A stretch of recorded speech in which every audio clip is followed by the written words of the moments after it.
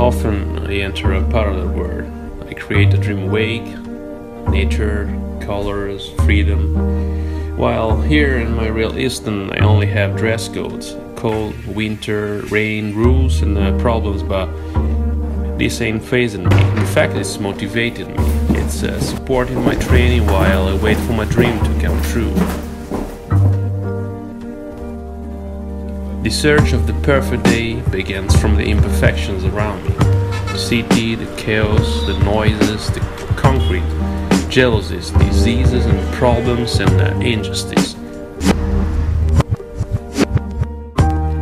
The long research of the non-existent something, I know this because this place, my dreams, has no names, email address, geo coordinates. The search will be a long one, consisting of attempts, days, thoughts, my logs, failures, sunbeams, raindrops, wind, heat, cold, dashed hopes and hundreds of circular rims, but I'm motivated to keep searching.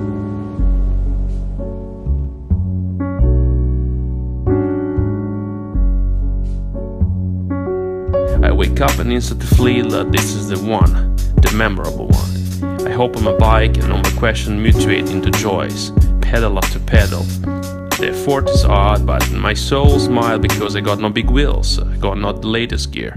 No carbon, just raw sweat. I'm still a free man, able to dismiss corporate compositions and understand that the real joy comes from the doing it, not from the having.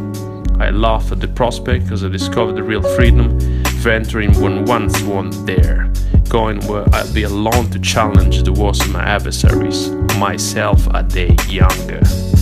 And once there, the silence will surround me with its melody, and the light fading through the mountain crests will warm my soul.